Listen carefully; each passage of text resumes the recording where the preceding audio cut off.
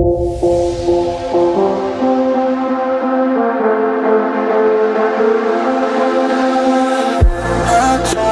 it don't feel right. Can't erase you from my mind.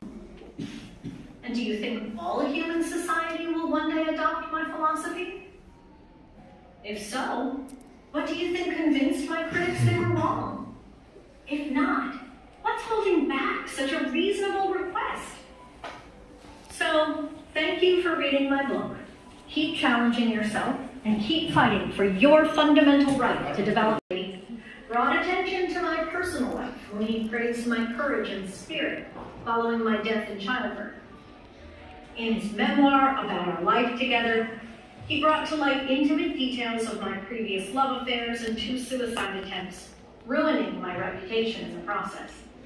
Tragically, these critics took my life as evidence that the education of women makes women morally deficient and unfit mothers. But in the decades that followed my death, many women, including other feminist writers and leaders in the suffragist movement in America and Europe, were inspired by my life and writing and came to see me as a leader who was ahead of her times. I'm curious what you think of my vindication.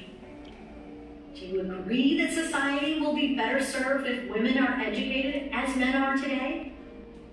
Will you stand with me and claim girls must be allowed to develop their intellect and personal virtue and do more with their lives than simply aspire to acquire a husband? That my contemporary readers may find it laughable. I do think that women will ultimately cast off their bonds of intellectual slavery and take their right to vote. And why not? I understand that many of my critics might misunderstand the powerful but modest proposal I make in Vindication. I feel it necessary to repeat that I don't want women to act just like men.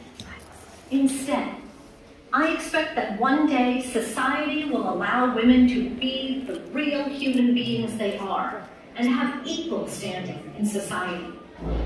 And then these liberated women will successfully head our businesses and universities and will lead at all levels of government as fully developed, intelligent human beings.